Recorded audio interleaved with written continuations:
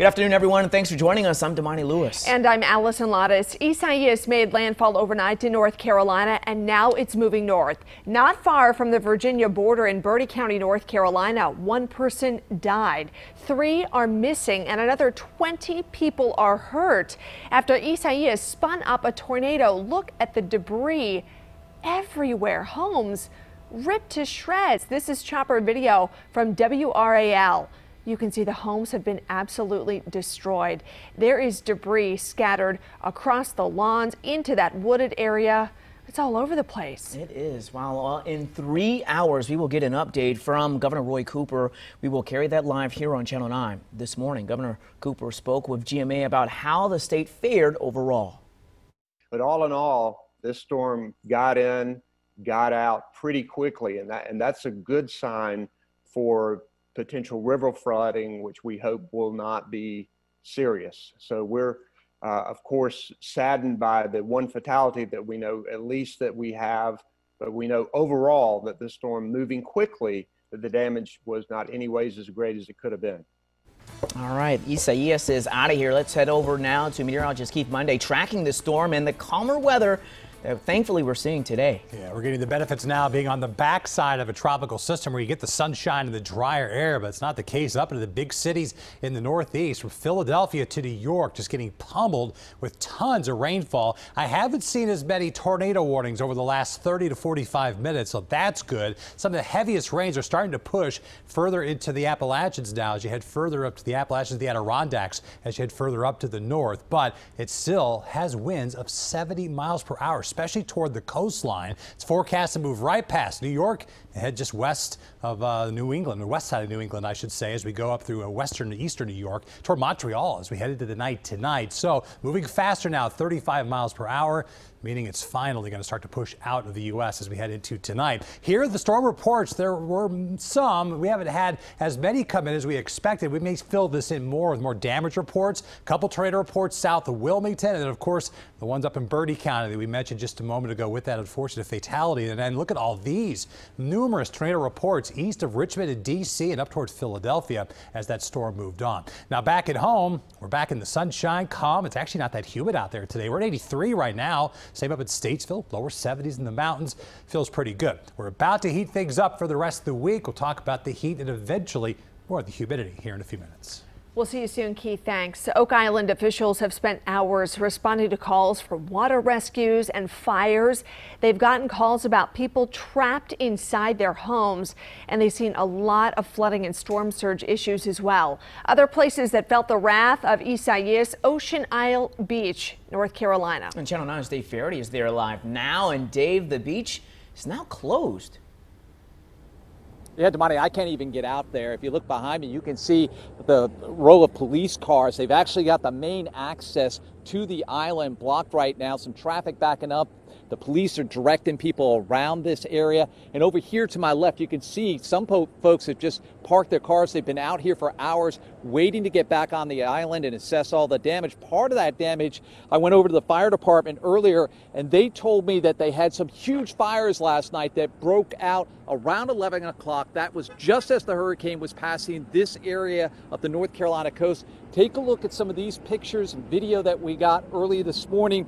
Much of that damage was caused by 2 large fires that heavily damaged more than 8 homes on the island. Some residents shared these photos of the fires that brought 20 fire departments to the island overnight. The fires broke out just as the hurricane was making landfall along this stretch of the Carolina coast. South of here, the storm surge caused coastal flooding, damaging dozens of cars in Cherry Grove. Some of those had to be towed off this morning. We were there as some of the homeowners went out and the cars just wouldn't even start. We also saw where the Sea Cabin Pier, you might see this right here, was cut in half by the high surf overnight. Firefighters here in Ocean Isle say there was little they could do with the huge fires last night because the wind gusts were in excess of 60 miles per hour.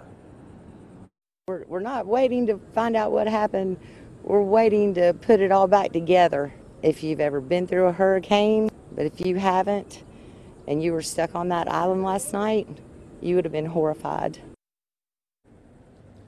The other big concern is beach erosion. When I was down at Cherry Grove this morning, the dunes there above my head, but literally they were sliced in half. It's like someone took a butter knife and just cut the dunes in half. A lot of folks worried about that and what it will cost to get those beaches back in order.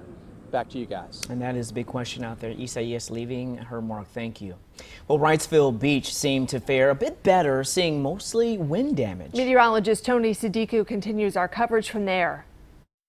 Yeah, conditions much calmer here on Wrightsville Beach, where the eye wall of ISAIAS bulldozed through here overnight with top sustained winds at 85 miles per hour, rocking our hotel room. Just to the south, Federal Point, a wind gust of 99 miles per hour was reported. And while we have seen significant storm surge, we have seen high water, the main impact from this storm has been the wind. We've seen reports of trees down. We've seen damage to roofs, minor damage to fences as well. Many people here waking up without power this morning. We've seen crews working to fix those as quickly as possible, but a lot of folks are out here enjoying the nice beach day, the little bit of surf. One man I talked to described to me what it was like to go through his first hurricane. Yeah, it kept me up on this is my first hurricane, so I wanted to be sure I knew what was going on around me. It was a long, bumpy night, as Snoopy used to say. A little scary, or how? It was a lot scary, but I understand there's been worse. I'll tell you what, this was scary enough for me.